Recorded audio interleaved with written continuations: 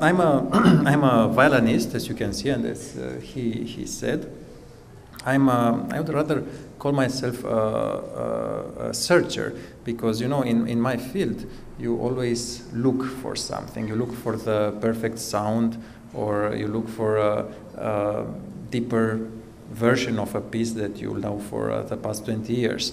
And I've been searching for the past 30 years. This is how much I have been playing the violin so far. And 3 years ago, I realized time has come for me to take up bigger things. And for me, as a violinist, bigger thing is to cover an entire work from A to Z. And that's how I started the integrals for a violin solo, the big, really big, heavy stones of violin playing. So I started with Paganini, Caprices, the craziest of them all. Paganini wrote these pieces mostly for himself and never performed them in public. So I worked very hard, about 1 year, and got them all together in one single evening. Then next year I dared to play the Isaïe sonatas for violin solo, also something even more difficult than Paganini itself. And this year was my spiritual year. The last of the integrals for violin solo was Johann Sebastian Bach, all the sonatas and partitas, something considered to be unplayable in one and the same evening, because it takes time. Playing them without intermission took me 2 hours and a half. I will be much shorter tonight, don't worry. But it was quite a particular experience, I would say, to do each of these integrals.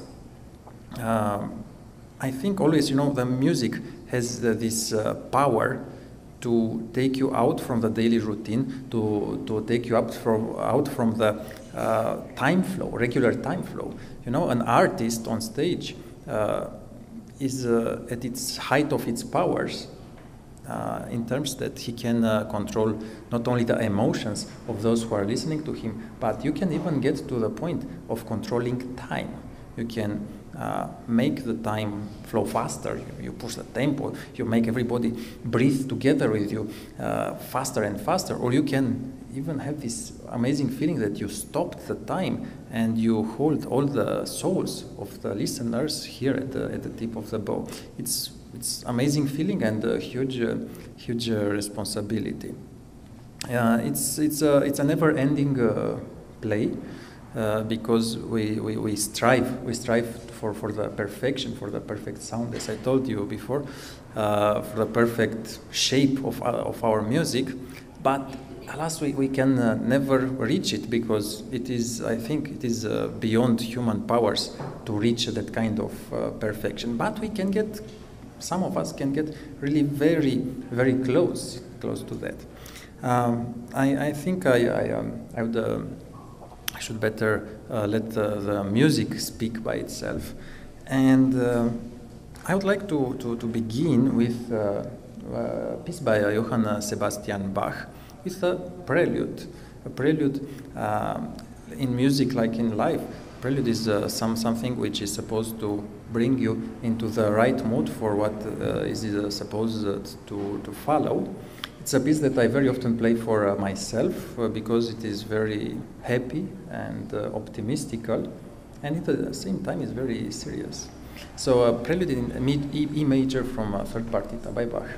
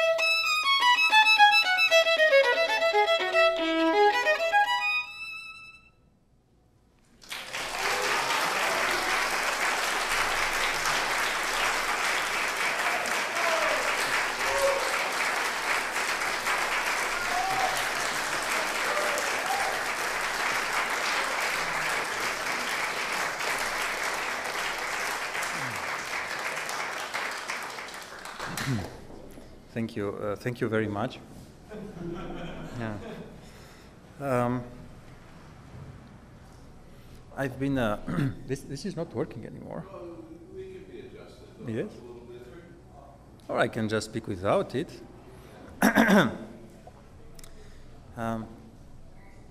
It is when I start playing Bach, it is so hard to stop me from playing it because I feel this music, is like giving birth from itself.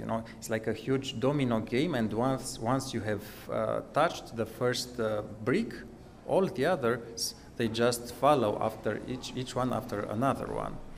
And that's how I was thinking when playing this huge 2.5 hours integral, because you find yourself all by yourself, alone over there, you and God, because Johann Sebastian Bach is being said that he was just writing music not necessarily for humans but for God.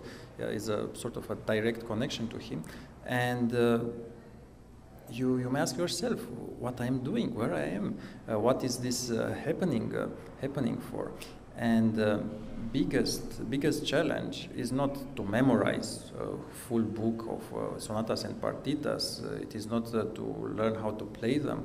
All of this is doable, but the actual challenge is when you go beyond these things, and you are yourself with you with yourself naked over there, and you ask yourself, what are you doing?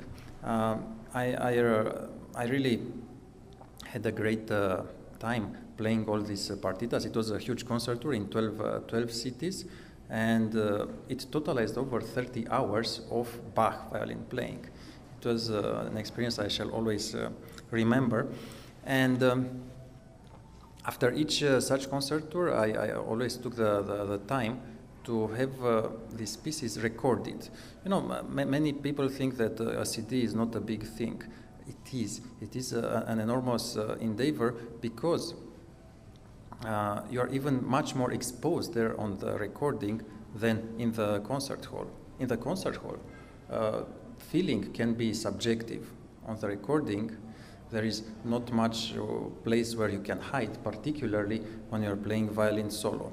And after I've been recording several CDs with some Romanian sound engineers, and I was not really 100% happy, I said to myself, it is time to get serious about recordings as well.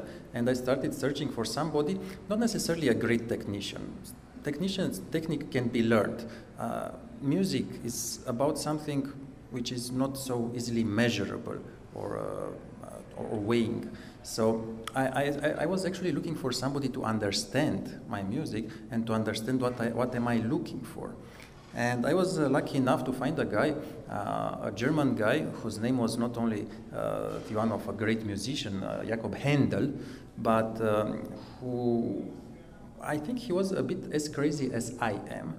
And we decided together to break all the rules of recording making. And I told him, my goal when I'm recording something is not to get perfectly polished like a pharmacy or like a museum recording. No, I want to capture all the life and all of this experience of the actual concert. And I never did actually a recording session, but just concerts which have been recorded, and which came into discs. And I'm very grateful and very happy that I have found someone like him. Maybe you don't know that. I think when it comes to a recording, the responsibility for the final result is 50-50, the interpreter and the sound engineer. Well, next piece I'm going to play for you is directly inspired from this prelude. It's also a sort of a prelude. It is called Obsession. It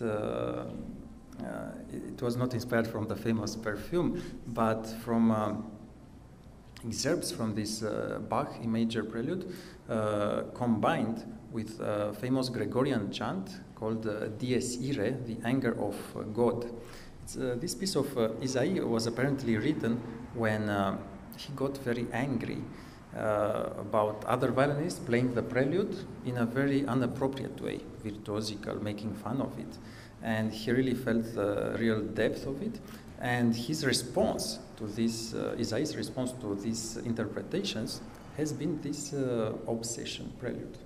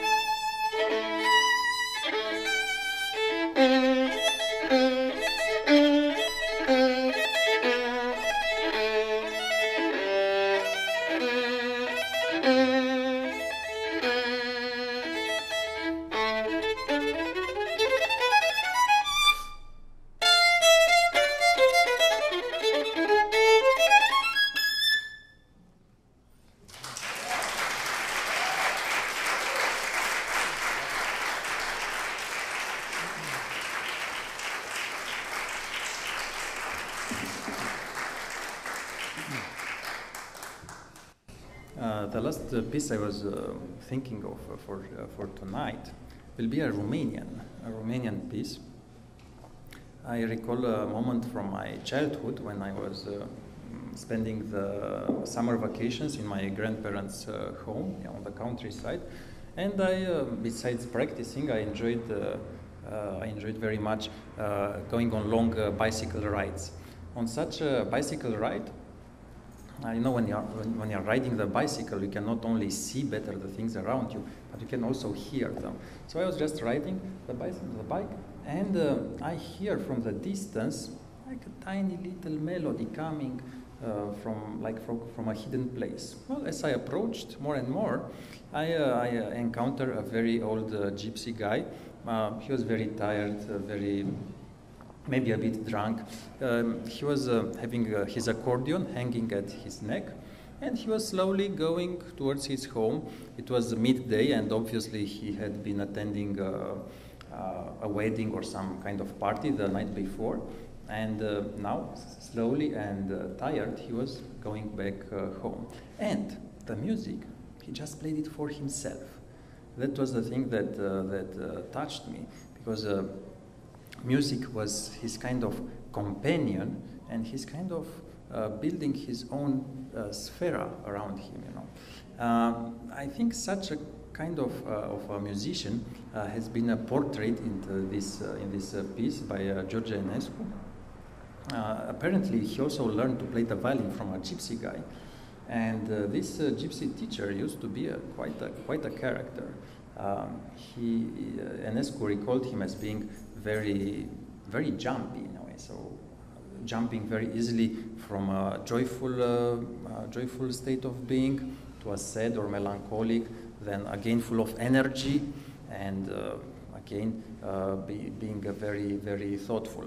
So this piece for a violin solo is actually meant to be like a portrait of this guy, sweet remembrance Enescu had for his first violin teacher.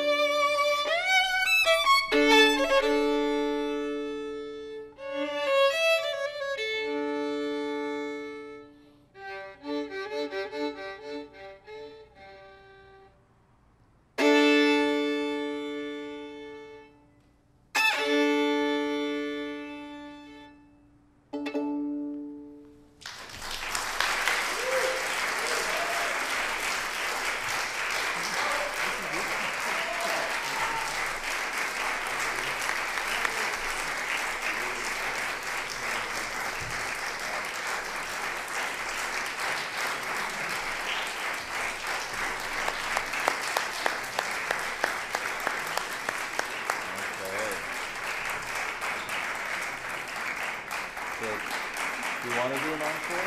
You got one more in you? Okay. I have a lot more music inside my head and inside my heart. You know, I've been basically playing solo violin integrals, huge integrals, for the past 3 years. So if I start playing, we can go on until tomorrow morning. But let's. I'd like to play you. I've been talking to you about the Paganini caprices, and I'd like to play for you one of them. Maybe one of the most. We're in Los Angeles. We just passed the former Fox studios, no? And I think if I were to be a filmmaker, short filmmaker, I would choose this caprice to be my soundtrack. Apparently, it is not a big deal about it because it's quite simple. A lot of 16th notes, a lot of arpeggios, and so on. But Paganini was writing here and there some accents, and they don't fall where you would expect them to be. You noticed, when you're listening to a tune that you like or that you recognize, you are able to catch the beat of the music. Well, with this caprice, it will be impossible, I guarantee you, because these accents just fall in and out where you would expect them least. And that's how it started. I thought, my God, what is with these accents? And then I had a vision. I said, this should be like a person, a poor man whose soul is possessed by the devil, and his body is shaking in all the unexpected ways, because of this possession.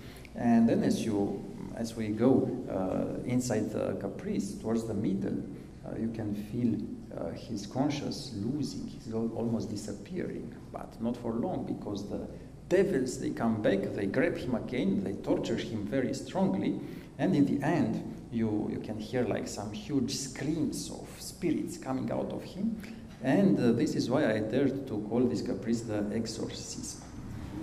Exorcisation.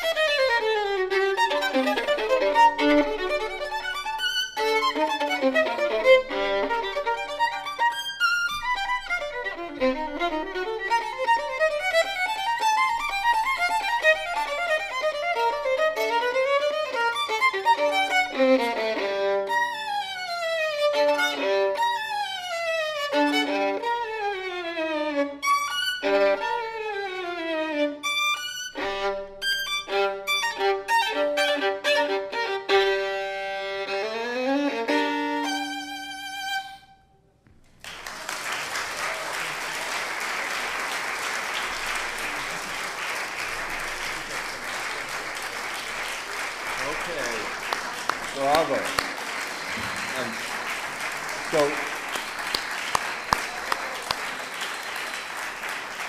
no, I'm just motioning that he's a genius. He's a genius. It's Alexandru Tomescu. We have his recordings for sale. We are going to stop. He gets to rest. You can hear him Saturday night at Disney Hall. And I wanted to